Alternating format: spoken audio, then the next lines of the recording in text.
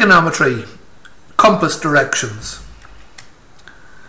We're used to the two-dimensional plane where we think about the y-axis and the x-axis, one being vertical and the other horizontal, and this point being 3, 3, 3 across and 3 up.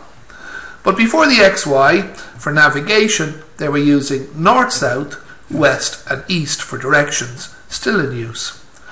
The one difference though, this point here, 3, 3, is not out first and then up, but north first and then east. The issue here is we're used to talking about the northeast wind. We don't talk about the east-north, or the sunny southwest. We don't say the west-south. So the first direction from the origin is to go vertically, north or south, and then east or west. So this point here is 4 north and 3 west. This point here, to get to here from the origin, you first go south 2 and then 4 west. And the values are always positive because there's no need for pluses and minuses. They're in the directions north, south, east and west.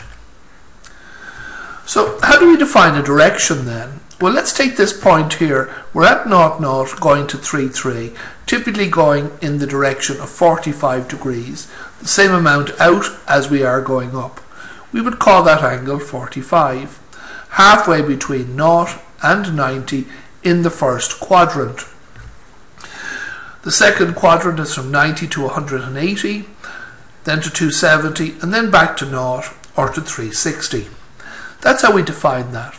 But from a navigation point of view, how do we define that in terms of north-south?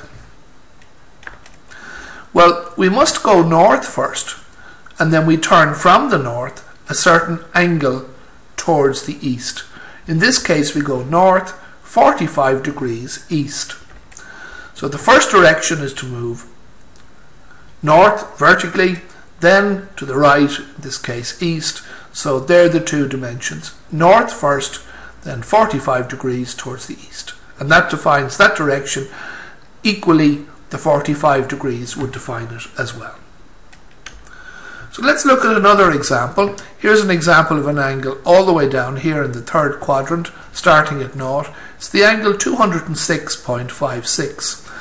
Because it's between 180 and 270, it's in the third quadrant, and it's all that direction there. But how do we get there?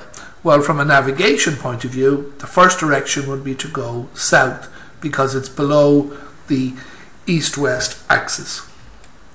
So we go south and then turn towards the west. So here we have a turning towards the west. So the first direction is south. Then we go 63 degrees to the west to go back to the angle 206.56.